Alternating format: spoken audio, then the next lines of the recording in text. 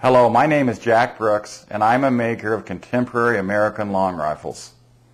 In this presentation, we're going to examine the basic tools and techniques of traditional Kentucky rifle carving. One of the most charming features found on early American long rifles is their decorative carving.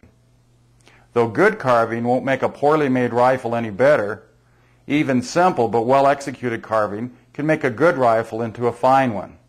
Though much of the carving found on American long rifles appears complex, the designs are actually made up of a series of simple arcs which can be cut quickly and easily with about a dozen different wood gouges. The tools I prefer to use are Swiss-made. It's time to start my modeling.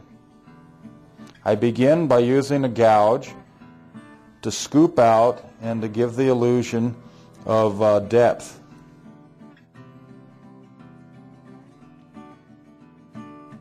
As you can see, you don't have to cut this all in one pass, but I'm adjusting the depth and the width and the overall effect in several passes.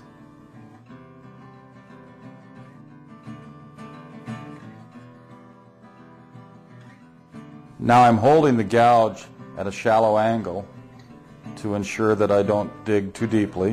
It gives me good control of the tool.